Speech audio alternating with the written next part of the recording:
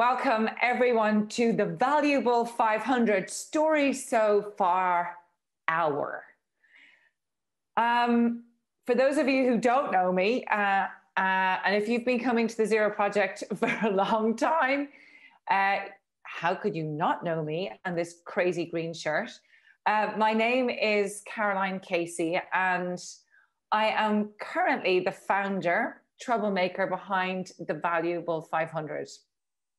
And the Valuable 500 is the global CEO community committed to transforming disability inclusion through business leadership and opportunity. I've been asked to kind of give you the story so far because, believe it or not, this community is only 2 years old. The Valuable 500 was launched on the main stage of the World Economic Forum in Davos in 2019. And it had a sole intention of breaking the global business leadership silence on disability business inclusion. And why was that so important? Well, we're going to start off this hour with a film. And this film, I remember when we created it, and it was done for us by AMV BDDO. And in a way, it was a film that wanted to challenge leadership, wanted to challenge our thinking about why disability has remained on the sidelines of business for so long. What was the reason for it? What is the reality? We cannot deny that inclusion should mean everyone for all. But for a very long time, diversity and inclusion has focused on maybe one or two key areas, and disability has often been overlooked or invisible. And so this film is trying to capture the reality, or it's certainly the reality back in 2019. And I remember when we did this film, I was terrified that I was so terrified that this film was going to get me into serious trouble because it was holding a mirror to the corporate world. And the thing is, it's really serious because right now, 2020, only 3% of articles published about diversity and inclusion mention the word disability. That is just terrifying. And so now, in a way, I'm so glad that we had the courage to create this film, which won a Cannes Lion. And everything about this film, every scenario in this film is true and it is real. It's not actually a real situation because we probably get sued, but it is based on real life stories and events. So I am going to now launch our film, Diversit.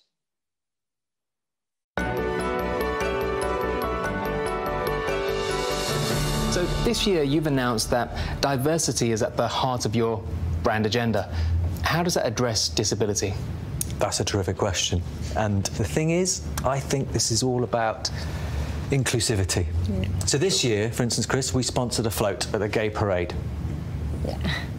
We have women, lots of women. They're like everywhere. Tim's Asian and gay too, which is great. Which is great. 2 for 1 right there. So have you ever had people with disabilities appear in your advertising? Sure we have. Yeah. I'm sure we have. Yeah. I would think that is super likely. So. We're 100% committed to considering a range of clothing for the disabled, you know, further on down the line. So this is Bill. He's paraplegic, isn't that right, Sharon? And you're on our diversity page on our website, aren't you, Bill? Yes, I'm the only one currently. Tremendous addition to the team. Disability is something that we are committed to investing in very soon. Yeah, absolutely. Yeah. 2019 est déjà consacré à célébrer la femme, l'avenir est féminin et tout ça. The 2019 is earmarked for BAME, BAME, It means a lot to me personally. 2020? Ice caps. 2021? Mindfulness. Because... Do you have a year in mind for people with disabilities?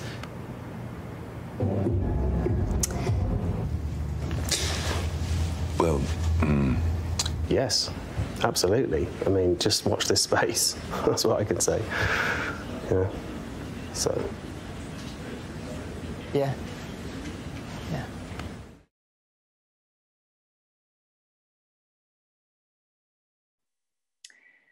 So, as you can see, that film it makes you feel queasy and it makes you feel really, really uncomfortable. There was a stat at the end of that film that's really important, that 90% of our companies claim to be passionate about diversity and inclusion, and yet only 4% consider disability. And this is what the Valuable 500 was set up to change. It is not okay anymore for any company to talk about diversity and inclusion if it is consciously or unconsciously completely leaving out 15 to 20% of our global population. We know that 1.3 billion people in the world have a lived experience of disability, of which I am one. And with a mother and a father, that is just over 72% of our global economy. First of all, it's just not right.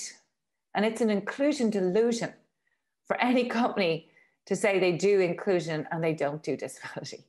That's just insane. But the other part of it is, it's also insane for a company to overlook this extraordinary community. This community that has a market that we estimate is about 8 trillion. This community that is about insight and innovation and opportunity for brand differentiation and growth. And particularly now, as we're supposedly building back better, how on earth can we build back better if we consistently turn a blind eye to the disability community? The Valuable 500 wanted to change that stat. But the other thing the Valuable 500 was aware of was many of us who have been involved in disability business inclusion for many decades, what feels like lifetimes, could see that there was great things happening. There are great pockets and examples of success where companies are, and individuals are coming up with things that work. But we were not seeing scaled change. It was piecemeal. And we were not seeing the change that we wanted to see. So we believed that the missing piece to scaling this change, to radically transforming the business system to equally include disability, to integrate disability across the supply chains, was business leadership. Leaders make choices, and those choices create culture in the shadow and the light of a leader. Now, what's so terrifying again is that in 2019, we hadn't had business CEOs stand with and for the disability community. Certainly not in the same way that we had seen in other issues. It's like leaders didn't talk about it. It's like leaders didn't have any relationship with it. Well, so we went out to prove that that was wrong. We asked EY to do some research for us. And here's the result of that. 7% of our C-suite have a lived experience of disability, but 4 out of 5 of them are hiding it. So what does that tell you about the culture of the organization? What does that tell you about how disability is understood and respected for the point of view and the market that it brings to business? The second stat, 54% of our global boards had never had a conversation about disability. What we don't speak about becomes a problem. We know that. What we speak about, what we can imagine, and we can innovate, and we can change. 54% is half of our global companies were never talking about disability. It never came up. We weren't even, there are no targets, there's no metrics. It's like it was invisible. And that's why the Valuable 500 had to exist.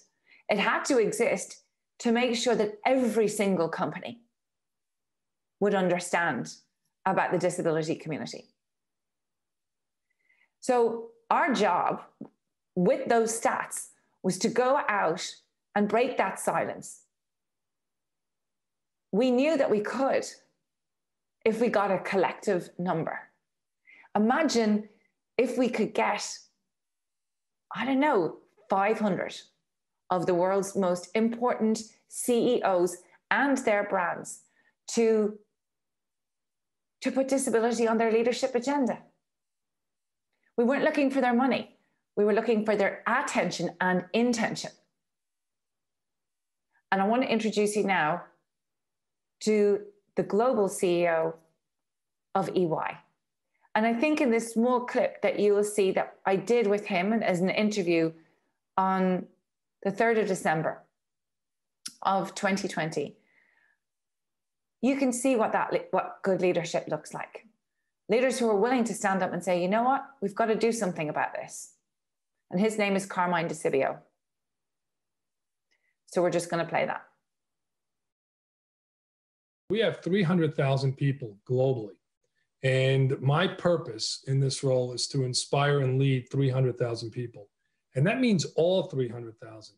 So even if you put a percentage on it, and you mentioned before, I don't know what the right percent, 15% of the people have some kind of disability, that's 45,000 people in our world. And that's, you know, that's a big piece of our organization. And therefore we have to be inclusive. We have to be inclusive. It's not just about doing good. It's about really doing well and making sure that our business thrives. So, you know, it's part of what I do every day. I enjoy interacting with people, and I make sure that we have an inclusive environment. So what's so powerful when you hear Carmine speaking to it, you know that Carmine is not tick boxing or doing it because it's a good thing to look like he's doing. I've met Carmine a few times, and he's just a real human leader. He's fantastic. But when a leader like that, who is over 300,000 employees, says, I care, I will learn, I want to do more, then more gets done. Imagine what it would be like to have 500 of that, those kind of leaders.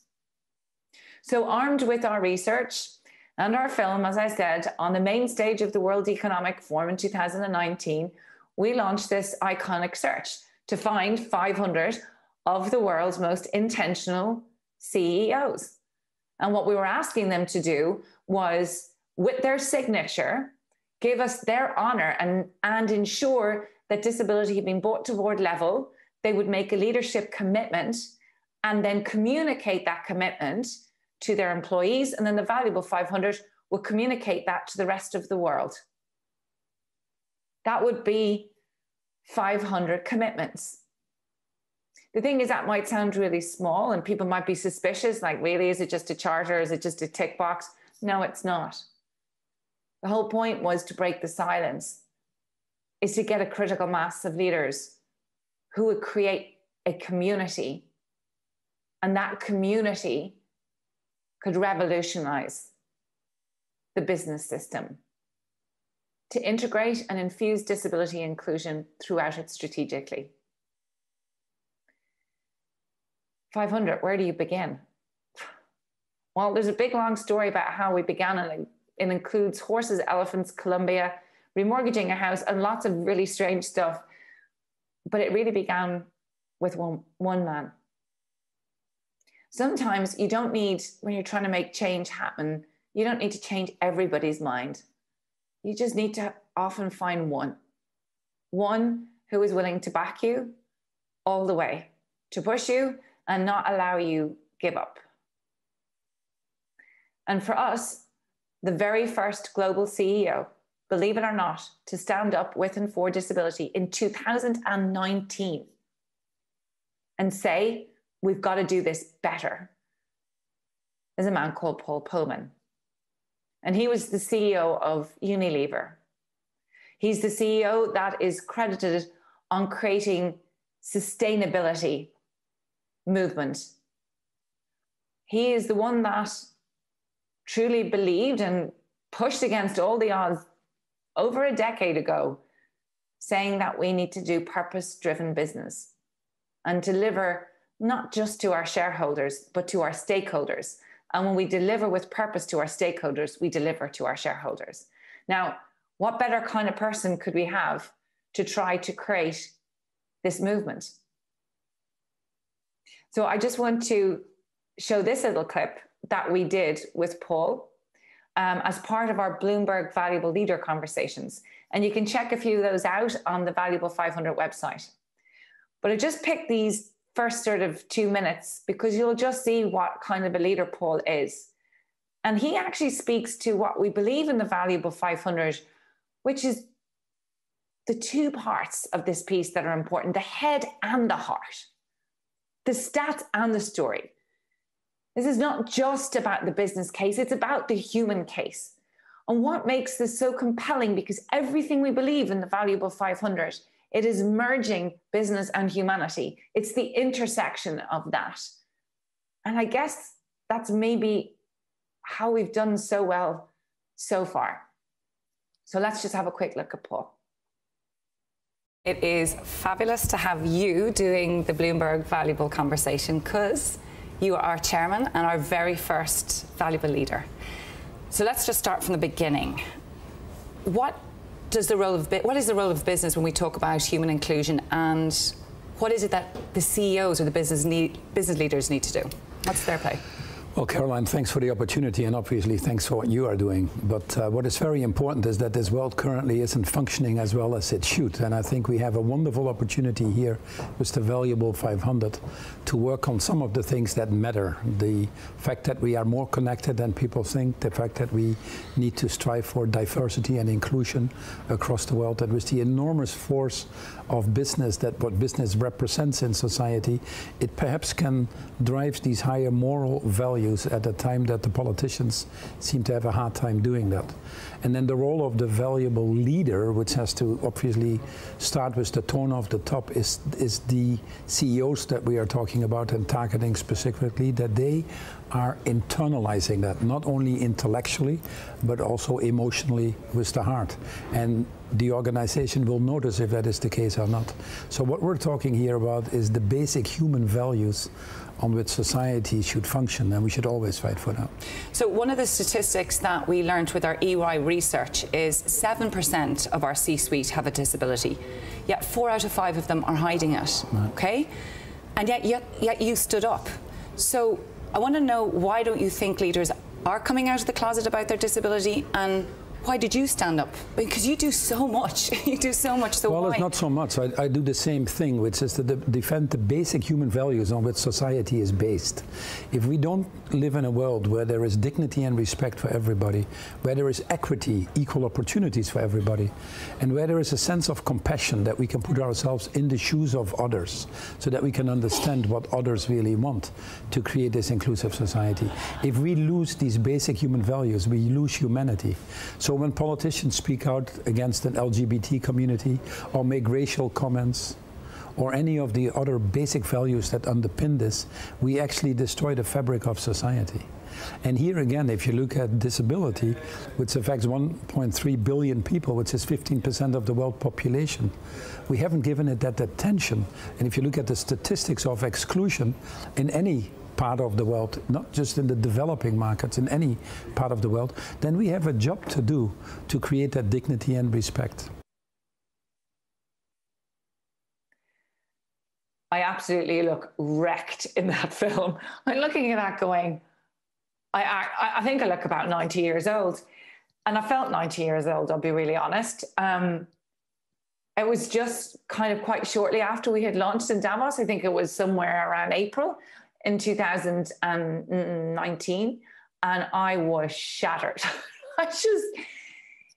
It was just full throttle, you know, with so little. I mean, we launched and we had Paul Polman as our chairperson and the Virgin Media, and we had Omnicom and One Young World as our strategic partners. And we did get that main stage in Davos to do that. We broke all history. We went against all the odds, and we started. I think we left Davos that week and we had 11 companies sign. I mean, Satya Nadella was one of the first, and Julie Sweet stood for Accenture. I mean, it started, and I remember thinking, oh my God, 10 companies, that's like 490 to go. How are we going to do it? And we were a tiny team. When we launched at Davos, there were two of us. So I don't think we even ate for a year, because we certainly didn't have enough money to. But I remember that so well when Peter Grauer, who's the chair of Bloomberg, he was one of the 5 CEOs who sat on that stage, on the main stage of Davos, and you should go and check it out on the World Economic Forum. And he says this incredible thing. As a chair of Bloomberg, as a leader of his ilk, he kind of sat back and went, you know what? I'm kind of proud about this and this, but I know I'm not doing enough around disability inclusion. Thank you. Thank you for being accountable. Thank you for saying that you weren't doing enough, because what that did was it gave permission for all the other CEOs on that stage to drop their shoulders and actually go, yeah, neither are we, but we want to. And so when we came off the stage, I remember like, well, this is my chance. So I went to Peter and I said, Peter, I have this idea about getting leaders like you to have conversations. Will Bloomberg do it for us? And they did. Actually, Bloomberg became, I think, was it maybe our 11th company to become part of the Valuable 500? So by the time we got to April, I was exhausted. But I will never forget those months. It was just pure fire. Like something was happening and something was changing. And by the time that we had got to Davos in 2020, just as the pandemic was about to begin, we arrived again back into the main stage, had a press conference to announce that we had 240 companies. Like, that's unreal. In a year, and I don't even know how we got it, but that's definitely telling you how tired we all were. And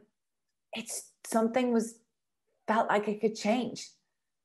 And companies weren't coming in just because they wanted to look good. It wasn't a PR exercise. There was something really meaningful happening. And I think it was because we were trying to create a space where companies could learn from each other and give companies permission not to know it all, but to at least have the intention to do so. And then the pandemic happened. And I was supposed to go on honeymoon for 3 months. Well, you can forget that. Definitely didn't happen. And in some ways, like, perfect universal timing, because another extraordinary thing happened. Because of the unprecedented success of the Valuable 500, we were asked to consider doing a phase 2. You must remember, we started off as a campaign to break this silence, but something had happened. Because we were talking C-suite, because we were global, because we were talking about the power of the supply chain, not just about employment. Because the issue is you cannot convince CEOs or leaders or businesses to employ people with disability until you connect it to the value of the market or the intelligence and the insight. And that's what we were doing. But we weren't doing it on our own. We had this plethora of a huge ecosystem of friends and partners around the world who are working with us. We talked about global collaboration and collective intelligence, and nobody could ignore us.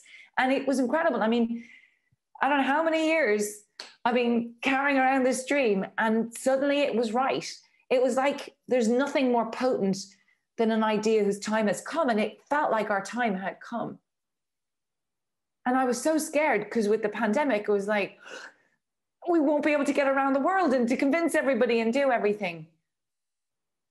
But something unbelievable happened, because the pandemic not only gave the Valuable 500 team the time to even consider the strategy of what we could do with phase 2, what we could do with this powerful community, but it also made the case for this community. because we all know what's happened in this year. We all know the darkness, the sense of exclusion, how people's lives have been affected, people with disabilities, sometimes more so than anybody else whose lives have been affected. And yet, something else happened, is that we saw our business systems could change when they wanted to. The system that they said they couldn't do remote working before because it was too costly, it was too difficult. No, guess what? It happened right under our noses. We saw mainstreaming the tools that people with disabilities have been using for a long time, the innovations that we have helped build from our different lived experience. So we saw a system could change, and then the voices started to roar louder. Because in the murder, after the murder of George Floyd, we realize again how much we are overlooking the gross inequity and inequality and injustice in our world, and we all had to face ourselves again. And in this time with these tools of social media, here they were, here these tools were, and the voices of the next generation. And amongst all of this, we were starting to hear about young people shouting around disability pride, seeing people with disabilities frontlining fashion campaigns. I mean, stuff was starting to happen. And now the companies were starting to call the Valuable 500. And there were some weeks that we actually got 20 companies into the Valuable 500 without having to persuade and ask, without having to fight, because companies are realizing, oh, now as we choose to change our system, we know no growth can happen without it being inclusive growth. And we know inclusion can't happen without everybody. And we know that we have to future-proof our businesses and our brands. And one way of doing that is through this community that we haven't really looked at before. So as of January 29th, we reached 415 companies. That represents 17 million employees, 36 countries, 56 sectors. We are the second biggest CEO community in the world on any issue after UN Global Compact, which is kind of cool. I don't mind being second place because they've got 14,000 companies and CEOs. And at the same time that we were bringing these companies into our community, the companies were asking for help and they were telling us what the barriers were. And so we kept using this community to get the research about what could we do with you now? What would phase 2 look like? And so we started to design phase 2 with all of our Valuable 500 community and the disability community. And we crafted and created a transformational change program that we could, if we got the funding, activate that community. How powerful would that be to get 500 organizations, all of their employees, the power of their supply chain and their customers to hack the solution for disability business inclusion? And let's put a target on it. Let's say 3 years, nothing less than global business system change for the inclusion of people with disabilities. Because if people with disabilities potential is released, all of our potential is released.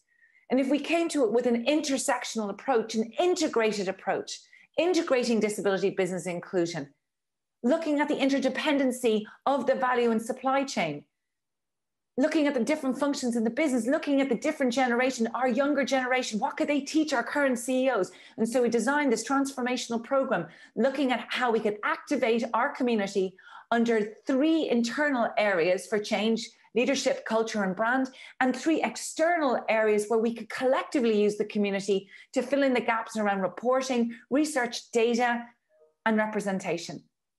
And then all we needed, so that we wouldn't have to charge our companies to be part of membership, but that they would put their money and resources into investing in all of our partners around the world for their consultancy and skills, because we were not going to do that.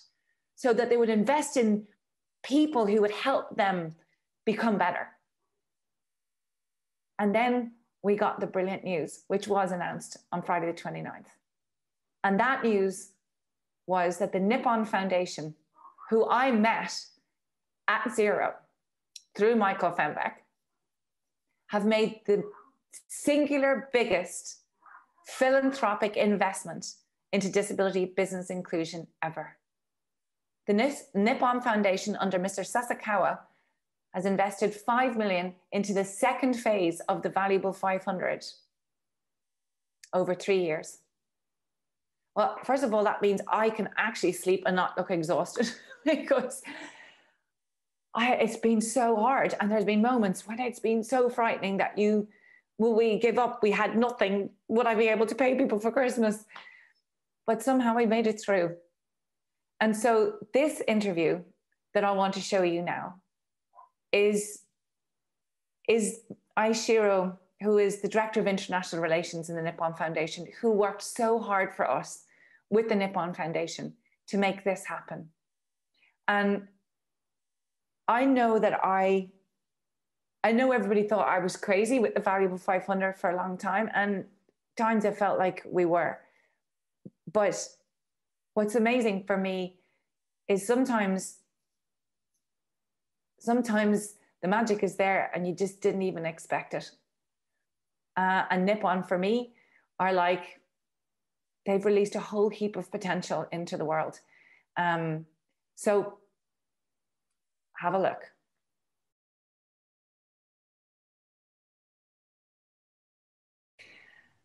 Well, good morning, Ichiro.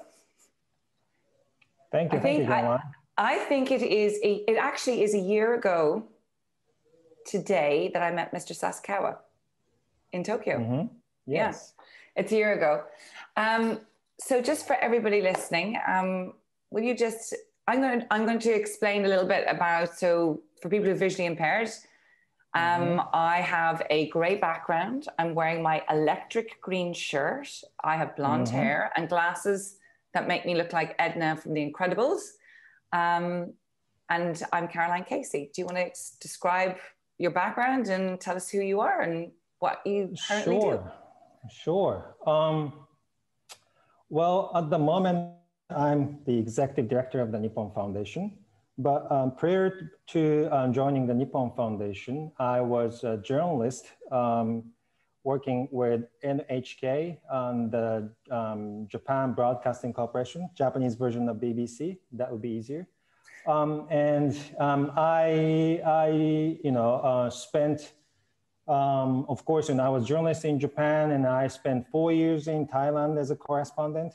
And I also spent 4 years in Washington, D.C. as an international correspondent. And here I am. So, I mean, it's quite a jump. I mean, I'm just curious. It's quite a jump to go from journalism and traveling like you've done. And, you know, like the Japanese version of BBC is a pretty big deal. And you've come into philanthropy. Why did you decide to make that change? Well, it sounds very different, between journalism and philanthropy. But to me, they're very, very similar because being a journalist, you find issues, problems in the society and try to, report to the society and make them understand and try to solve the problems. But for the philanthropy, we also find issues in the society. But the difference is, we have capability to spend some money to make projects and firsthand to solve problems. That's the difference between being journalist and being an, executive director of a philanthropy organization. So for me, I guess Nippon has been, I heard about Nippon in 2006. I mean, it's a very well-known organization. It's invested strategically in big issues for a long time and has been very committed to disability. And I always wanted Nippon to invest in our work. Thank you for saying that. No, it's true. I mean, people know that. Why do you think, I mean, you're very much part of why Nippon has come into a partnership with the Valuable 500. I mean, it's been led by you. Why did you choose to partner with the Valuable 500? You know what? You might be wondering why, the Nippon Foundation is endorsing this initiative. Because we firmly believe that we can become, the Nippon Foundation, the Valuable 500, a fundamental game changer, the game changer of existing schemes for supporting persons with disability, the game changer of the current dynamism towards an inclusive society. I think this is truly a new approach whereby 500 leading global business leaders, companies, fulfill their commitment to take the leadership in solving global challenges. I sincerely hope to be able to achieve a better world together with everyone by using the new platform, the Valuable 500. But I guess it's quite a different approach. A lot of people fund maybe societal issues or social justice issues. And I guess the Valuable 500's real belief is that the scale of the disability inequality crisis is just simply too big for philanthropy or governments alone, or like the public sector bodies or institutions to solve. Why do you think business is positioned so uniquely to do this? I think I have to go back to what we have done in the past as the Nippon Foundation. The Nippon Foundation, since our establishment over 50 years ago, has been in constant pursuit of supporting persons with disabilities throughout the world, guided by our unwavering principle of one world, one family. All of our activities with regard to persons with disabilities are based on our desire to realize an inclusive society. We created a bilingual deaf education system in a Vietnam province where deaf children are able to study in sign language from primary to university level. It has taken 20 years. We developed programs to train local prosthetic and orthotic professionals of international standard in the 6 southeastern countries which were damaged by civil wars. It has taken 30 years. It is our chairman's lifetime commitment to eliminate discrimination against persons affected by leprosy. It is taking us for more than 40 years and we are still halfway through. We have supported marginalized people left behind from the mainstream of society for a long time. I'm fully convinced that supporting minority disability groups just by reaching out to public institutions, as I mentioned, such as governments and United Nations, will not bring about effective changes unless the majority of the society changes. The world will never change.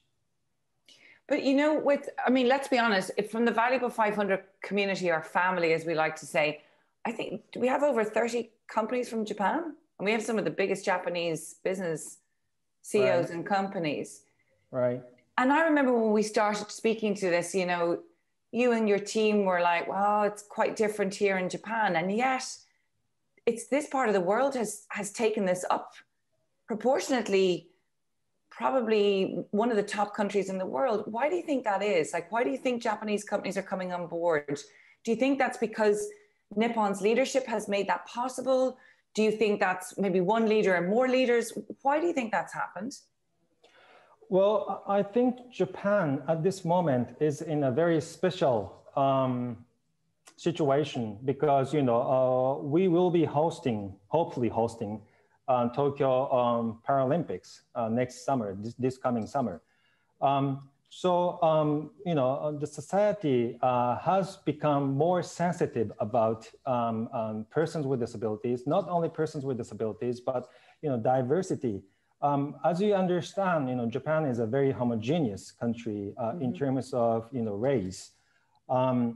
So diversity is not something that we can think or we can feel everyday basis. But since we decided, Japanese have decided to host Tokyo Paralympic, then we feel that we have to be very sensitive. We have to change, and we have to change our society. That's probably the reason why 30 companies almost instantly joined this initiative. And so, see, this is where I'm interested. And you're saying, we as societies have to change. And then there's the power when, say, 30 CEOs, and let's be honest, these are big Japanese companies. These are very influential companies. Right. So when those sort of 30 companies and CEOs do it, do you find then Japanese society follows? I mean, is that real? I mean, this is an example of business lead, society follows. Is that true in Japan? Is that how it works? I think so. Because of COVID-19 situation, we cannot,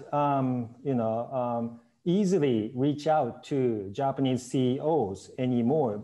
So to me, 30 CEOs have signed. That's very, very small numbers. If once we have chance to talk with CEOs or executive, officers in those big companies in Japan, they can understand, the importance of the Valuable 500 and its initiative, its activities. So it was not very difficult for us to, convince those CEOs in Japan to join this initiative. Yeah, but I mean, it was quick. I mean, let's be honest, there's parts of the world that have not in any way had the same level of commitment as Japan has, and quickly. And I guess I'm just interested in the culture of Japan. The Valuable 500 is a collective, it's a community, because we believe together, if we share best practice and we can help each other and we can build together and innovate together and fail together. Is that kind of collective community an important aspect for the Japanese companies to be part of? Is being part of a bigger group an important aspect of learning together?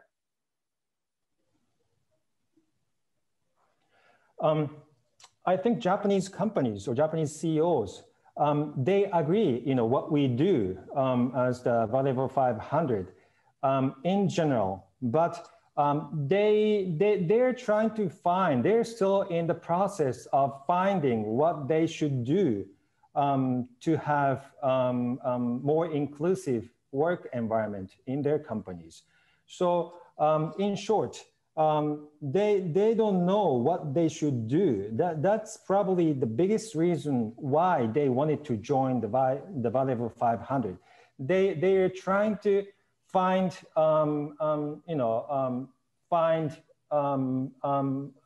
particular tools or particular means to change their work environment. Yeah, because you and I have talked about this a lot. We get this, so we build this community, and so these ideas are great. Let's be honest, like we have the intention now. Like as of today, we're at 420 something companies. We represent 17 million employees around the world in 36 countries. And, this is fabulous. It's a lot of intention. But I remember when I met Mr. Sasakawa, he's like, yes, ideas are good, but I want action. Right. And so you're funding phase 2 because it's to translate this intention into action to drive the system change. And that's because companies want to know how, right? I mean, you keep saying how. So for me, I guess what do you hope, the success will be? I mean, we're going to be in partnership for 3 years. What do you hope is going to be the success after 3 years? Or what is your personal hope for the Valuable 500 partnership? Personally, to be honest with you, Mr. Sasakawa did not understand this scheme at all in the first place. So it was not easy for me to explain to him and to convince, what it is, because, we thought this is just a movement. But, since we decided to fund the Valuable 500, we're expecting, as you said, action, implementation, execution. That's the most important phase of this initiative. So, as I mentioned, this is the first challenge for even the Nippon Foundation, probably for organizations who have long history to support persons with disabilities, to have commitment from global CEO community. So this is a new challenge. So at least I thought it's worth for the Nippon Foundation to work together with Valuable 500. But in the future, I'm talking about near future, we would like to see action. We would like to see interaction among those member companies within the Valuable 500. I guess, so we have the Valuable 500 and we hope the Tokyo Games will happen. So, we've spoken about, when the Tokyo Games are on, that we will bring the Japanese business community and whatever their business leaders are in Tokyo at the time together. And I think that's the power of it, isn't it? It's exciting to bring the power of sports, the power of business together, right? Because that collaboration is where we could really see this global system change or societal change. But there's another thing that you're also, the Nippon Foundation, are doing. It's the True Colors Festival, right? Do you want to tell us a little bit about that too? Because it's so interesting. So you fund sports and you're funding business-led programs and the arts as well. Right. Well, in the past, the Nippon Foundation has had or supported persons with disabilities. For example, we have a scholarship for those young students with disabilities to be able to go to university or even graduate school. But it was not easy for those elite students with disabilities to find jobs after they graduate, after they receive even master degrees. So we thought we have to change. Society must change. We have to change the mindset of mainstream or the majority of the society to receive, to allow those persons with disability to be a part of the society. So True Colors Festival, we called. It is an event. This is a performing arts event created by artists with disabilities. So we bring singers, dancers, or other performing artists with disability on the stage and to show their capabilities, their potentials to the audiences. And those audience, most likely they are regular, normal people who do not think about persons with disability in their daily lives. So it is very, very easy for those ordinary people to witness, to see what persons with disabilities can do. So it can be a point that mainly we have this event in Japan at the moment because of the COVID-19. I think, at least those audience who actually been to those events of True Colors Festival, they change their mindset. And now they feel, they understand persons with disabilities much better than they used to. So this is events, a series of events that, we're trying to advocate to the society, the regular society of Japan. I have two questions that I just wanted to ask you, and just give me an honest answer from, because I think people listening to this would really love to hear. Why why did you personally, anybody who's here who's like me, who works endlessly, never gets paid, never imagines that an organization like Nippon would be our partner. I mean, this has been really hard building the Valuable 500. I had to remortgage my home, and everybody thought I was mad and crazy. And sometimes you feel like you give up. And in a way, I think for me personally is like, what did you see? What did you see that maybe others didn't see, that other foundations around the world didn't see? And I think other people who have ideas like mine are sitting there going, oh my gosh, how could I have a Nippon relationship going forward? So what did you see, or what would you say to anybody else who has an idea or an initiative or a program around, looking for a grant partner? What would you say to them? What we have before us today is, social innovation. The Valuable 500 has led the way to the first challenge, bringing inclusion commitment into the global CEO community, the mainstream of society, stressing the economic benefits of employing people with disabilities, based not on the concept of social welfare, but on the firm belief in their potential. As I mentioned, the Nippon Foundation is trying to change the society through supporting persons with disabilities directly. But we have done that for more than 50 years, but it didn't work. And it was a very perfect timing for the Nippon Foundation to meet you, to know what the Valuable 500 is trying to do, because we, in a sense, we have come to a conclusion that we must change our projects in order to support persons with disabilities. The real change, if we see real change, we must reach out to the majority of the society. And here comes the Valuable 500 with 500 global leading companies and its CEOs. It was just perfect timing in that we are looking for a new challenge, new way of supporting persons with disabilities. Well, you still took a risk. I think you took a risk where nobody else really was willing to. And I think that's really important. Sort of like our chairperson, Paul Polman, he took a risk when nobody else was willing to. And there's often magic in that, I think. There's moments, isn't there?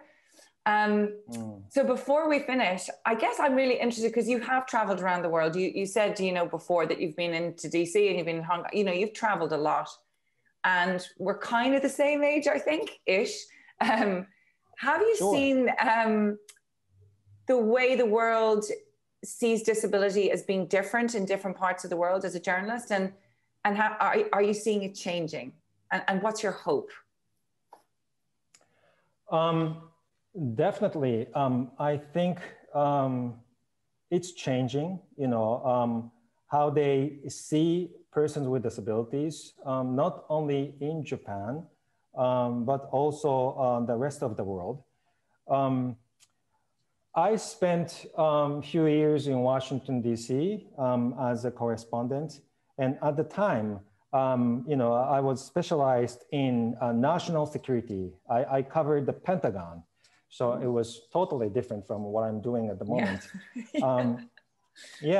But I mean, in the US, compared to in Japan, it was, there were more options for the persons with disabilities to work, to live, to study.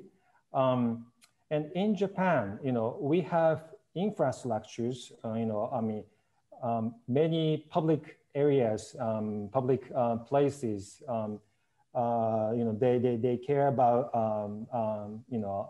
barrier-free inclusion of, inclusiveness. But Well, I think if you go to countries like Thailand, of course, you know, those infrastructures are not very sufficient for persons with disabilities. But their mind, their feeling, you know, towards persons with disabilities, they're more, you know, what word I'm looking for? They are more kind. I think they've more empathy or compassion or something. Yeah, is that what you mean? Yeah. Yes. So not like, you know, European countries and United States, Japan. You know, roads are very not smooth at all. And they're not very good, you know, signs for persons with disabilities. But, you know, if they see persons with disabilities, they're willing to help. And in Japan, it's coming back to, you know, what I'm trying to do at the moment in Japan. But, you know, Japanese, they feel they want to help persons with disabilities. But in a sense, they're shy and they don't know how they can help those people. So, you know, of course, there are differences in, you know, different parts of the world, but, you know, they feel they're willing to support, they're willing to live together with, you know, I think from what I notice in Japan is there is that real fear of causing offense, right? Real fear of hurting somebody or embarrassing themselves or embarrassing somebody. And actually, I think that's something that's not just Japanese, it's something everybody feels, and particularly in business. And one of the real barriers that we've noticed for business leaders to come on board is fear of getting it wrong. Like they're so worried about getting it wrong. So yes, I think actually that's probably one of the greatest problems that we see and the greatest obstacle we need to overcome. And I think that's one of the core things we can try and achieve to get in the Valuable 500, that it doesn't matter what country you're from or what company you're from, it's a safe place for us to learn together. And I think if we could do that, that would be incredible. It would be a huge step forward. So I am going to say thank you. I know that everybody out in the Zero Project family, because actually it was through the Zero Project that I finally had my introduction into the Nippon Foundation. So in a way, I have to thank the Zero Project and Martin Nessel and Michael Fembeck for making that connection happen. I know that if there was no pandemic and COVID, that you would be in Austria. I would be there too. And in a way, it would have been brilliant for everybody to meet you. But I just want to say, from the Valuable 500 family, from all the people that are working for a more inclusive world through business, we want to say a huge thank you to the Nippon Foundation, to Mr. Sasakawa and your team, but particularly to you, Ichiro. Thank you for believing in us. And I hope we will make you really proud. Well, thank you very much for having me. But, you know, we're expecting you to get, you know, accomplish something new. That's why we invested money for your project, for your initiative. Yeah, okay, I've been told. I know I have to deliver and execute. I will. Yeah. We have our targets and our to-do lists, and we will do it. But the first step was to believe in us, and so we thank you very much. Thank you. Thank you very much. That's our story. We are going to work together to change the system as much as we can in 3 years. So don't think this is about one person. Not at all. This is about so many of us. And I just want to say a huge thank you. And I also want to say a huge thank you to Martin Nessel, who, when I had absolutely no money, he just said, well, you know what? Here's something to keep you going. Big change takes a long time, and I'm really impatient, but I nearly had to wait 19 years to make this one happen. But I'm so proud of where we are today. Something is changing. Something is happening. This is the decade of disruption. The rule book around diversity and inclusion is being totally thrown apart and thrown open. And now we need to step in and look after each other. And collectively, we can actually change this.